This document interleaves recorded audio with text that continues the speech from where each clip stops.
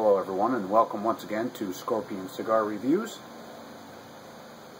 Today I will be reviewing Padilla La Terraza Maduro Series 2010.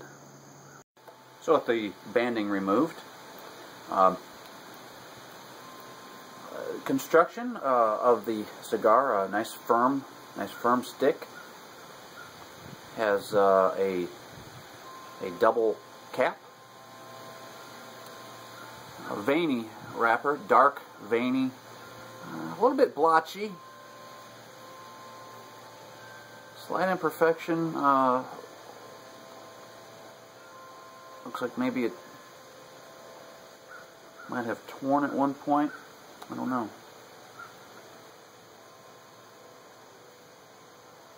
But we'll see how it holds up to smoking, see if it, hopefully it won't unravel on me or anything. There's a couple places where there's a nick in the wrapper.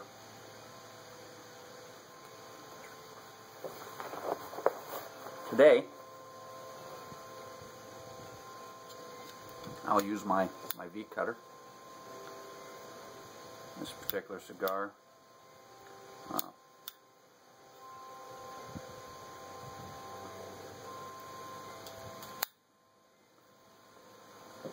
And I apologize, but I guess I should have looked this up before I did this, but I don't know the exact dimensions of the cigar offhand. It's roughly 7 inches in length and probably in the mid to upper 50s ring gauge. The pre-draw has a good draw to it, not too tight, not too loose. A little bit of spice in there. Let me see what I'm picking out.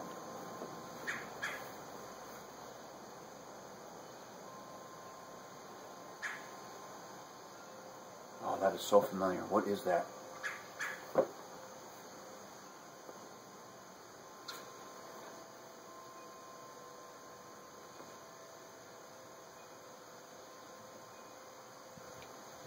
Oh, I know that spice. It's right there on the tip of my tongue. I can't think of it.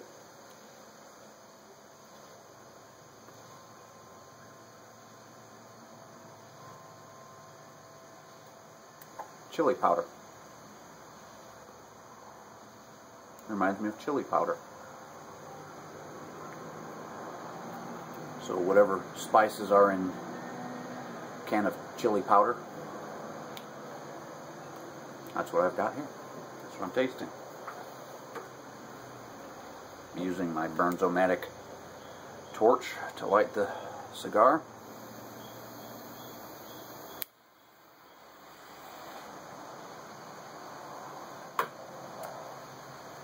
As I mentioned, I have had this cigar before.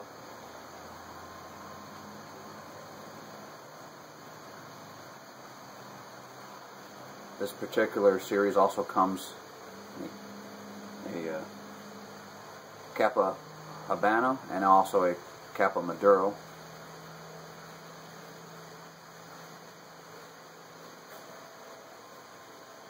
I've had both.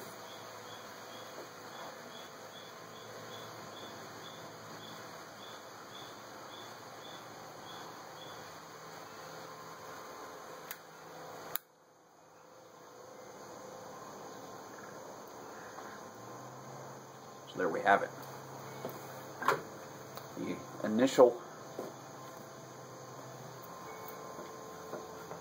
The first impression from the initial lighting of the cigar.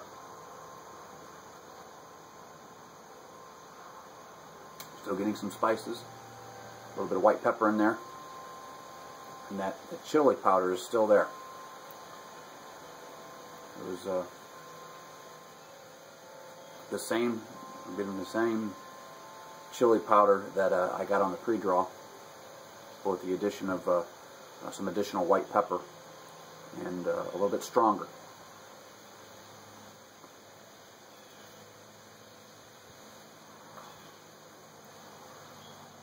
quite spicy. But a good spicy. Not just, oh, it's just all hot and spicy. No, it's a flavorful spice. It's very, it has a very interesting characteristic to it. It's not just, you know, flaming hot spicy like some of these things can be.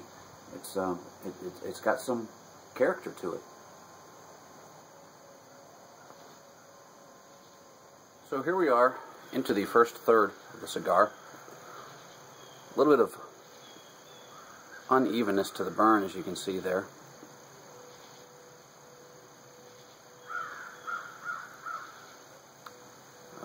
On the longer side of the burn, I'm at probably close to 1.5 inches worth of ash. Seems to be holding on just fine. No significant cracking in the ash, so I'll let it go like this for a while yet.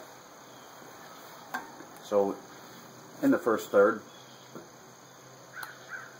I'm finding there's still a little bit of the chili powder spices, a little bit of the white pepper, a little bit of leather has been introduced, not a whole lot, just a very slight amount.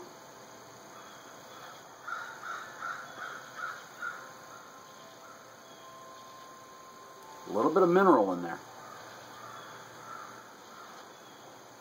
Give me a little while, I might be able to pick out the mineral that I'm tasting.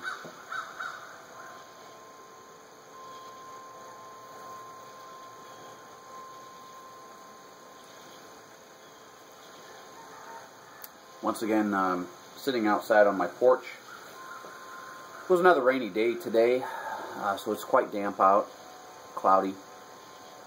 A little warmer than it was in some of the other videos that I took outside on the porch when it was damp and cool. It's quite pleasant out, just t-shirt and a long sleeve shirt.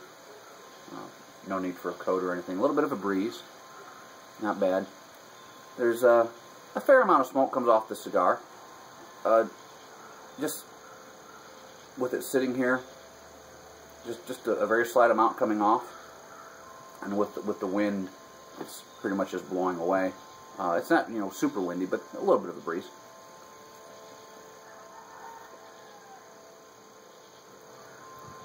Not an excessive amount of smoke.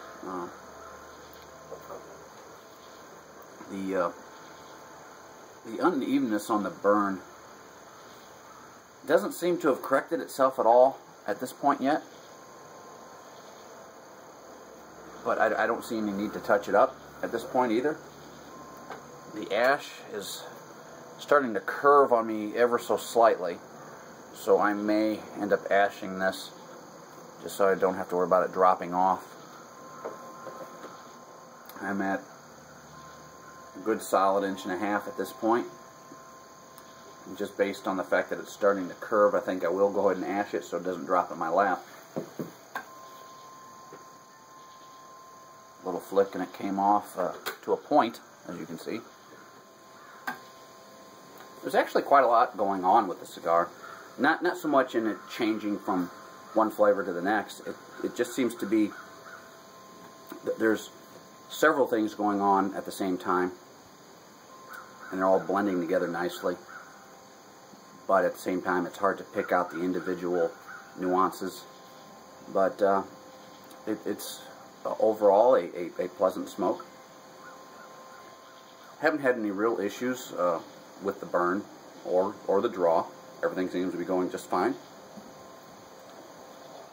As I mentioned, just a slight uneven burn, a little bit of unevenness going on there. No big deal. But because of that, and because of the fact that it's got a little bit of a curve to the ash, I will once again be ashing this pretty soon. Second third of the cigar, well into the second third. I've been picking up, in addition to the chili powder spices, a little bit of white pepper, a little bit of leather, a little bit of mineral. The new thing that's been introduced in the second third, a little bit of sourness, not like a sour grapefruit kind of sourness that takes place way in the back of the mouth, but more of a, I guess, like a sourdough bread kind of sourness. Quite pleasant, actually. It's a pleasant sour, if you like sourdough bread, which I do, so I find it enjoyable. And there's also a little bit of creaminess coating the inside of the mouth, the cheeks, the tongue. Not an overbearing amount, just a very slight amount of creaminess. Second third of the cigar, I've found is, it tends to be the sweet spot on the cigar. There's a lot more going on. Introduction of some new flavors, some new feels, some new mouth feels, without completely losing the original nuances.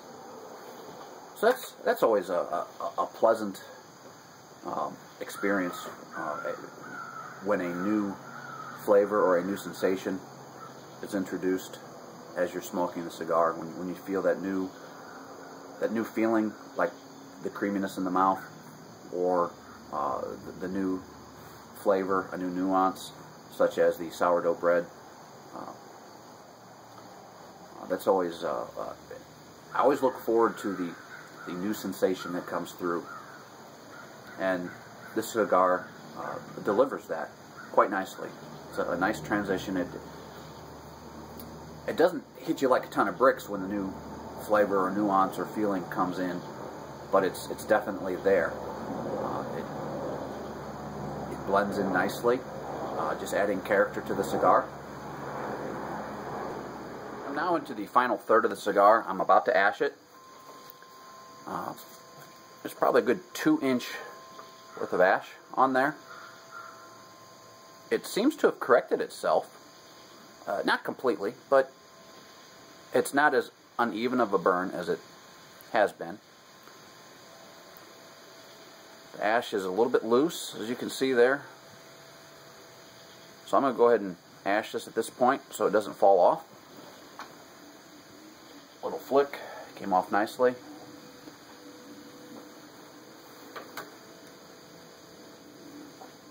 I'm in the final third of the cigar.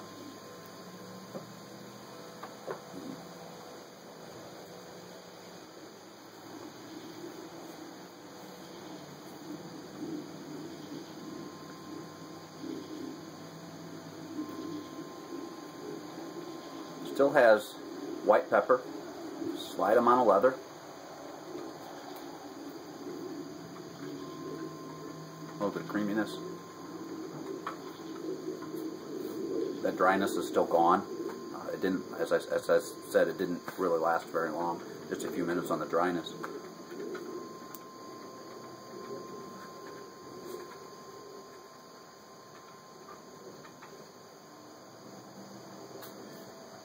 There's something else there.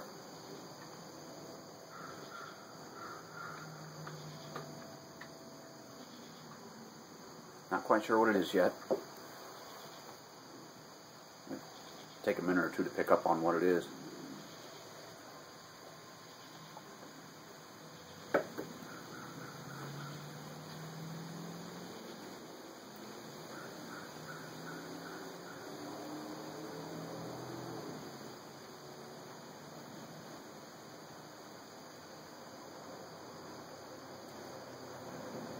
Still not quite sure what it is. But once again, it's a new flavor that's being introduced in the final third. As I mentioned, it's always a welcome experience when a new flavor or feeling or nuance comes through in a cigar. And part of the enjoyment of a cigar is trying to pick out what the new flavor or experience that you're picking out of the cigar, trying to determine exactly what that is as it's just starting to come through.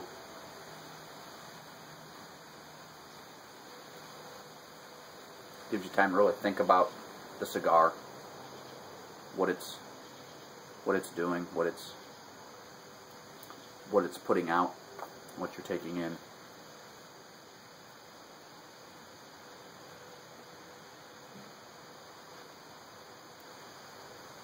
Still, once again, a solid, even-keeled, medium-bodied cigar. It hasn't deviated from that at all, really, other than, you know, initially, just on the very foot, it seemed to be a little stronger. But I find that to be the case with most cigars that I smoke. The initial lighting tends to be, I don't want to say harsh, because that's maybe a little too harsh of a term, but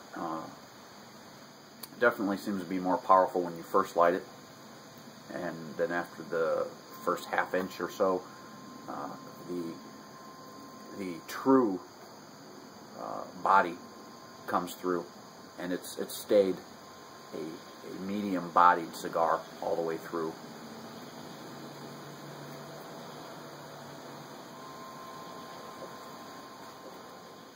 So now I'm basically at the nub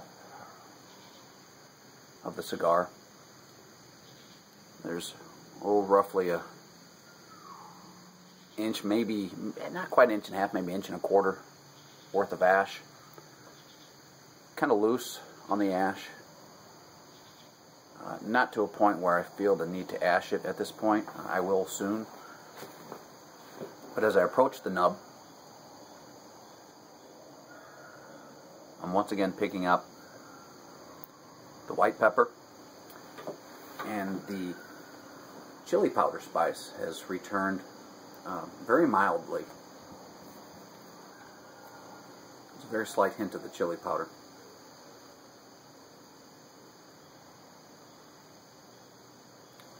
Really, those are the only two nuances that I'm getting off of this cigar at this point. A little bit of spice. The two spices that I had mentioned, the white pepper and the chili powder.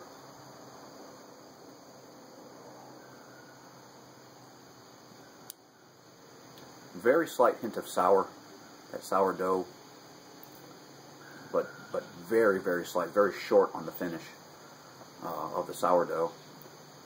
The spices throughout the cigar, the spices have been kind of on the short side of the finish.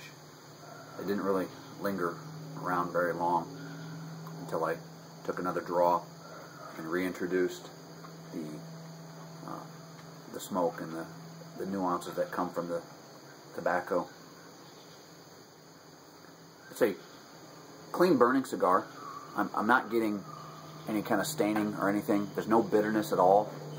So it's a very well constructed, well aged cigar, properly cured, processed properly. The only issue I had was where the wrapper started to split a little bit, but it didn't come completely unraveled or anything. It burned through it, and it didn't continue to unravel or anything. So here I am at the nub. It's holding together nicely.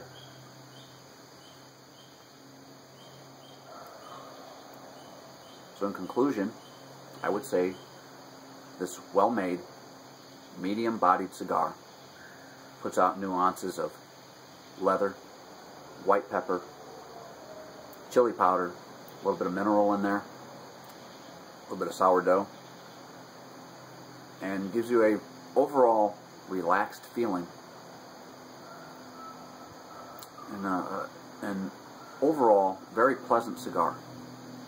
So I thank you for watching Scorpion Cigar Reviews of the Padilla La Terraza Kappa series, series 2010 Kappa. Why I'm an idiot. The Kappa Maduro. Thank you very much. The Kappa Maduro series 2010 cigar, and I will smoke this down to the nub till it's burning my fingers because I'm really enjoying the cigar. Thank you.